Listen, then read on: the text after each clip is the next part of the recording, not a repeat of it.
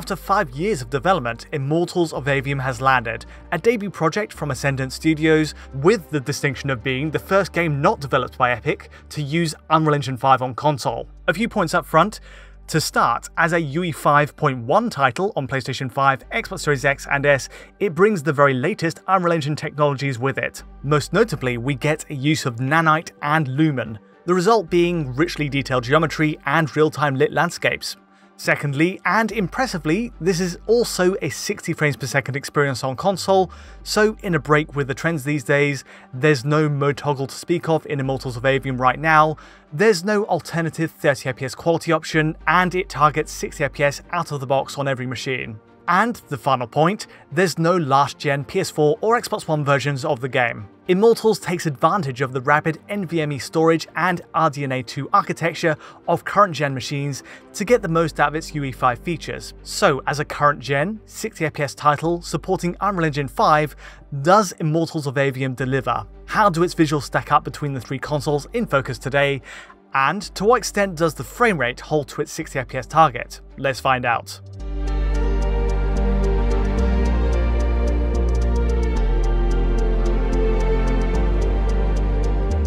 To cut to the chase, Immortals of Aveum has plenty of visual high points. We have the vast backdrops of its tutorial, a sweeping mountain range lit in real time thanks to lumen.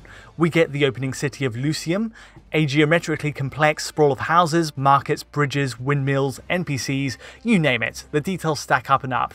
And it's here that UE5's nanite technology helps in rendering the entire city in real time while keeping the frame rate target at 60. Beyond this, each later chapter presents almost as a self-contained showcase for Unreal Engine 5, from the siege at the city gates, filling the horizon with particle effects, to the ruins area, which is replete with trees and waterfalls.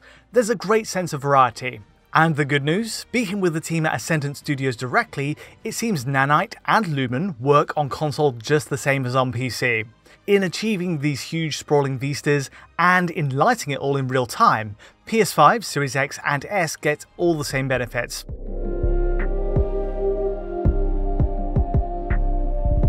All of which brings us to Immortals' first and most obvious drawback, image quality. Because despite UE5 realising the team's often beautiful art direction, the game isn't always flattered by its chosen scaling method. First, the basics. PS5 and Series X targets 4K using AMD's FSR 2.1 temporal upscaling.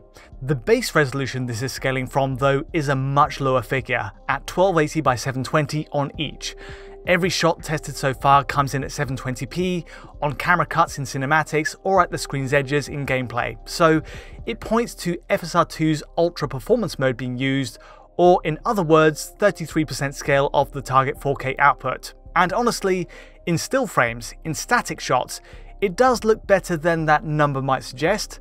It resolves pretty nicely. Inevitably though, any movement, especially with fine detail on screen, produces clear scaling artifacts. We get this visual noise, almost like a fizzling effect. Now, even more notable is the state of Xbox Series S. Again, this version targets 60fps and resorts to FSR 2 scaling to get there. The base resolution here though comes in at around 768 by 436, resulting in a much blurrier image and even more pixel breakup than the other two machines.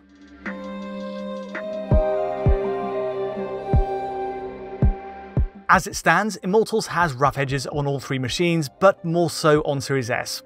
For example, the specular highlights on the city's gold decals break up easily, and even the detailing on our hand here turns into this pixelated noise anytime we switch amulets. Ultimately, these rough spots don't flatter the game's often quite eye-catching art design. Now, it's worth noting the FSR 2 mode is adaptive, adjusting based on PS5 or Series X or S's output resolution. So for example, by outputting either PS5 or Series X at 4K, the FSR mode is set to Ultra Performance, or 33% scale 720p.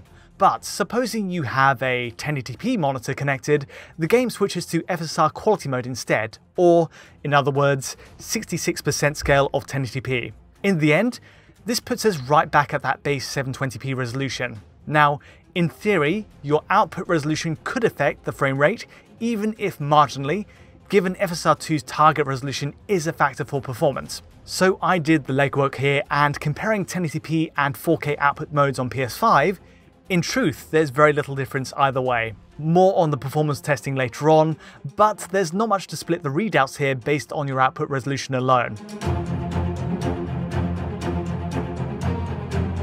In terms of design, Immortals of Aveum has another unique twist, it being a magic-themed first-person shooter.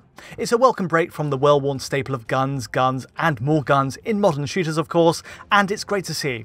Here, blasting all manner of spells from each hand creates a unique technical workout for PS5 and Series X. Particle effects, transparencies fly in all directions, and in battle, it becomes a spectacular deluge of colour and sparks, often overwhelming the screen. All of this effects work leverages Unreal Engine 5's Niagara system to manipulate the same effect asset for different results. The only odd point I've noticed, speaking on volumetric effects, is God Ray's render at a noticeably low resolution on PS5 and Series X. And on another note, to nitpick a little bit, certain effects also update at just 30 FPS. Specifically looking at this effect in the sky, the 30 FPS update here stands out when the gameplay overall runs at 60.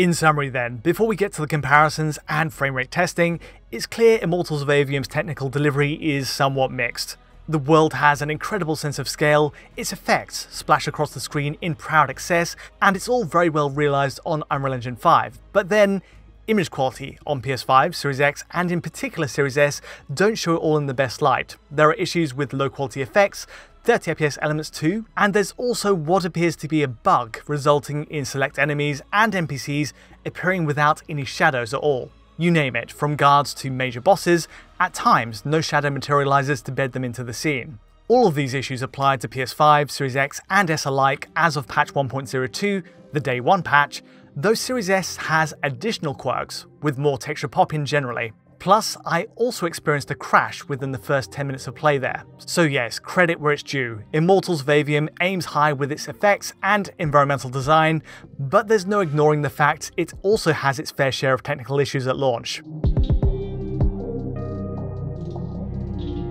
To the comparisons then, and resolution-wise, we already know the score. PS5 and Series X run at a matching 720p up against Series S's 436p. Each version uses FSR2 to scale up to 1080p or 4K depending, and the turnout is much as you'd expect.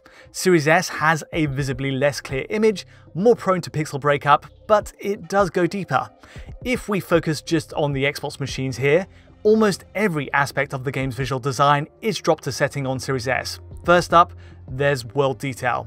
In the ruins area, grass, rocks, and entire trees are stripped out of the scene. Sometimes the contrast is pretty huge as well. Now, Series S does push for 60 FPS just like Series X and PS5, but to get there has clearly involved a big visual hit, leaving it with much more barren looking environments. Another example is in the garrison of Chapter 3. The wood planks on the floor, the flags around those trenches are all removed. You'll also notice geometry, shadow, and object level of detail settings are drawn back, resulting in more pop-in on the left side.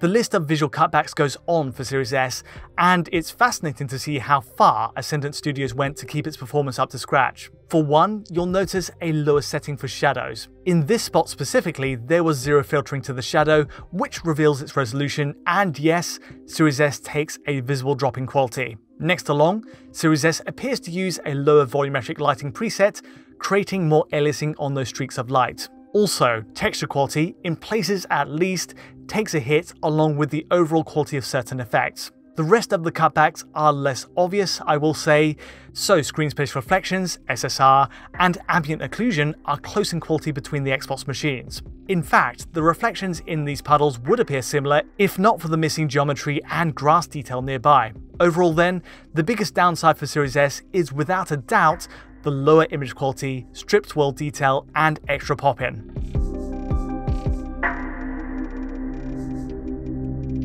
With all that in mind, where does PS5 slot in? Returning to a three-way split, it's pretty simple. PS5 shares all the same settings as Series X. Shadows, textures, world detail, draw distances, you name it, they're broadly identical. Now, There is one exception on the game's menu screen. Here, PS5 obviously runs with a higher ambient occlusion setting and also more accurate SSR across the lake in the distance. And inevitably, this also has a direct impact on the frame rate. Check this out. Series S gets away with a flat 60 FPS line due to all its cutbacks in world detail. Next along, Series X rests in the mid-50s with higher foliage detail, textures and shadows, while PS5 on the right pushes for improved SSR and ambient occlusion on top of that. The result being a drop to 45 FPS. Now, this menu is an odd outlier, and in actual gameplay, the settings align much more closely between PS5 and Series X. The SSR quality is a match in this shot, and the only minor difference I could spot is a slight change to ambient shading on PS5. Otherwise, visually speaking, the two are very close in settings, and certainly a huge leap ahead of Series S.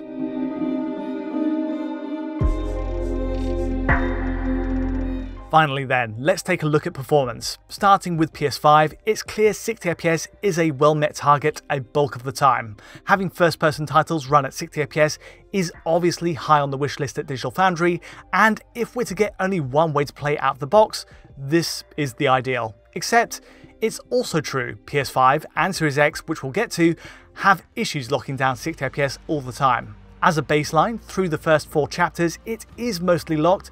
There are exceptions during cutscenes which at times drop to the 50 FPS line, around the city, or even the big sieges with dragons flying overhead. It's not perfect in other words, but certainly drops are more acceptable in scripted moments. Where PS5's issues become more obvious and glaring is in gameplay though. With any heightened use of spells, or especially during boss battles, the frame rate at times wavers down to 50 FPS, 40 FPS, and even just under. The cause is also pretty clear. Overloading the screen with spells across dense, complex environments does the trick. And at the extremes, we have a drop to the 40 FPS line on the graph.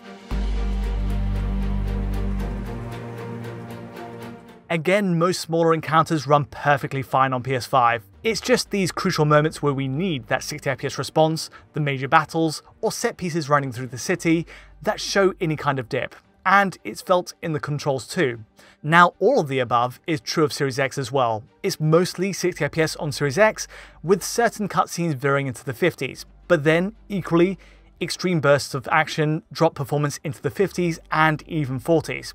However, on balance, Series X's performance profile is better than PS5's overall, by around 5 to 10 FPS, all of which means the sudden lurches in the graph reading are less drastic on Series X, if not completely solved. You'll see this in our run through the city. Again, it's a visible drop, but above the PS5 experience.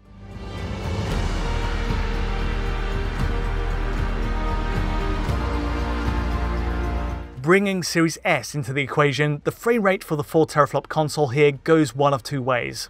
Firstly, in the city during the opening chapter, it's worse than PS5 and Series X. It's really in this set piece as we run through the streets that performance gets hammered.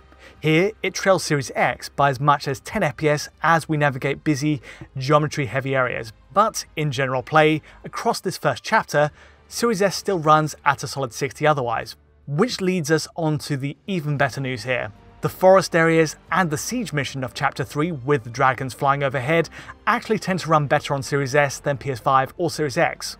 So check out this forest battle. Where on PS5 this section runs at between 40 and 50 FPS, on Series S we're only at worst dropping to the 50 FPS line. The takeaway being that Series S benefits from its visual cutbacks, its low native resolution, by playing out at closer to 60 FPS in select missions. Cutscenes are still prone to big drops on Series S, yes, but for gameplay itself, it's a tighter lock. The three-way split here shows it pretty well. Again, it underlines PS5 as having the bigger issues overall in hitting 60.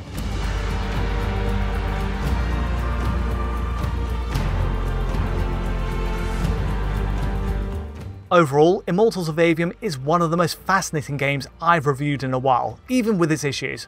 Between the focus on current-gen development, its use of Unreal Engine 5.1 features, nanite and lumen, there's a genuine ambition here to push for cutting-edge tech. In fact, tellingly, Ascendant Studios explained it would be difficult, in theory, to port the game back to last-gen PS4 and Xbox One consoles. After all, we've seen it happen recently with Jedi Survivor, but here, it seems the use of nanite and lumen would require retooling the game's entire visuals to make it work. So then, the push for heavy effects work and complex backdrops lock it to newer formats, and the fact it is built for PS5, Series X and S, and PC of course, makes it all that much more special. On the flip side, it's also clear, with all that being said, that Immortals of Aveum has technical issues at launch. The image breakup using FSR2 doesn't present the world in the best way possible, in large part stemming from the low-based resolutions on PS5, Series X and S. There are shadow bugs, and at times each console struggles to hit 60 FPS, especially so in big set pieces. That's the console situation, but a bigger question surrounds how the PC version looks and runs today. And for that, my Digital Foundry colleague Don will be looking back with PC coverage in due course. But that's all from me today. For now though, if you did like this tech review, feel free to like or subscribe, and don't forget to hit that bell for instant notifications as any new video lands. To get a high quality version of this video, check out our Patreon at digitalfoundry.net, and to get in touch directly, as ever, just use Twitter. But from me for now, thanks for watching.